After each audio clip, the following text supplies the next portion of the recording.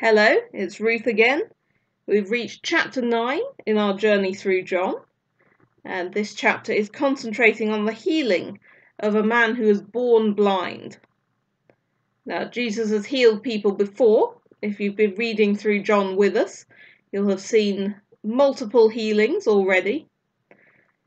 But this one is different because instead of being asked for from the start, the question Jesus is asked is not, can you heal this person? It's not, can you help this man? It's, who sinned? This man or his parents, that he was born blind? His disciples want to know who is being punished. Whose fault is it that this man is suffering? And that seems cruel in a way, but we see that it's not just them that think this.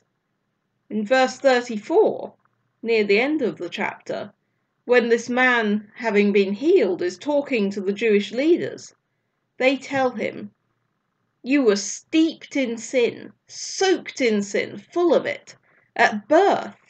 How dare you lecture us?" And they threw him out. They thought if someone was suffering as he was, if there was something permanent wrong with them, it must be because they or their parents had upset God in some way. But Jesus says, neither this man nor his parents sinned, but this happened so that the works of God might be displayed in him. He says, no. I know why this has happened. It's because God is going to do something great in this man's life. And later, thousands of years later, other people will be able to read this story and will be able to learn. But do you think this man or his parents ever asked through the rest of his life? He's a grown-up man and he's been blind all his life, so 20, 30 years maybe? Do you think in that time he's never asked God, why did you do this to me? What have I done wrong?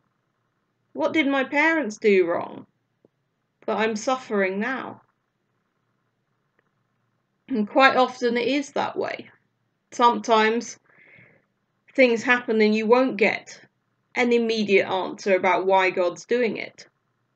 Sometimes we have to wait. Sometimes we have to wait a long time.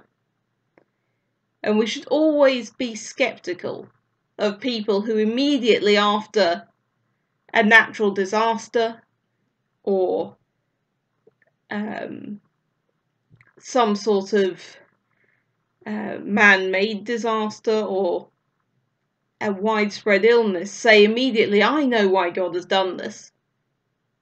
Especially if they say he's done this because this group of people has been especially sinful. Because ultimately, sometimes bad things happen to good people, and that is because the world is broken because of man's sin. But it isn't always a direct punishment for a specific sin. Sometimes it might be, but we should be careful before we say, whose fault is this? Who can we blame? Who can we be angry at instead of being scared or sad? But we don't need to replace those things with anger. We can turn to God instead. We can talk to him. You can say, like Nicodemus did, I don't understand. And that's okay. Because sometimes we won't understand. This man spent his whole life not understanding until Jesus came and said, it's all right. This is because God has chosen to do something great in you. And this man does then display God's work in his life. He goes to the synagogue he goes to the Jewish leaders and says, "Look, I'm healed." And even though they've already made up their minds about Jesus, even though they get angry with him, even though in the end they throw him out and they say, "You're not welcome here anymore. Don't come to us any longer," he tells them the truth. He tells them the truth about Jesus. And all he says to them, really, is, "This is what Jesus has done for me. And because of this, I want to follow him." And I find that really encouraging, because that's something all of us can do. If we've been saved by Jesus, that's the only truth we need to tell people in some ways. You can say, "This is what Jesus has done. This is what he's done for me. And so I want to follow him." It's not complicated, but it might make people angry, because it's a hard thing to hear sometimes. A lot of people don't want to know who Jesus is. But if we keep telling the truth, then we are displaying the works of God in our lives. And that's a very good thing indeed. And I hope that we can all keep doing that.